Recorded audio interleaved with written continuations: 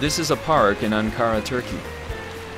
People are throwing away empty cans and bottles, not into a trash can, but into a machine. Bu tür makineler sayesinde sokak hayvanları aç kalmıyor.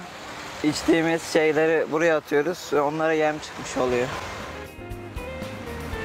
This vending machine is called Pugedon.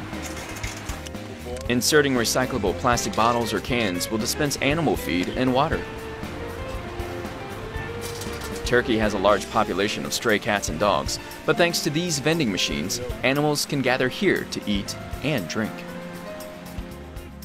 Ve yemek. Yani şimdi sokak hayvanların bir de bunun bir artı şeyi daha var. Mesela sokak hayvanları beslenebilmek için bildiğimiz çöp torbalarına saldırıyor ve onu parçalıyor. On top of that, the mortality rate of stray animals has fallen. Bu makinelerden sonra bu bölgede özellikle bizim bu evsel atıkların çıktığı çöp torbalarında pek bir yıpranma yok. Çünkü hayvanlar bir alışkanlık yaptı. Buradan karınlarını doyurabiliyor. Pugedon is also promoting recycling, something that isn't mainstream in Turkey. And it's also tackling trash issues. Geri dönüşüm atıkları sayesinde sokak hayvanları aç kalmıyor. Belediyemizin bir özelliği olduğu için hepimiz çok mutluyuz.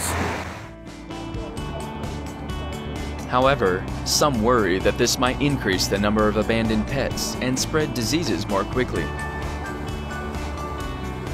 The Turkish government is administering rabies vaccines to dogs and attaching tags to their ears for identification.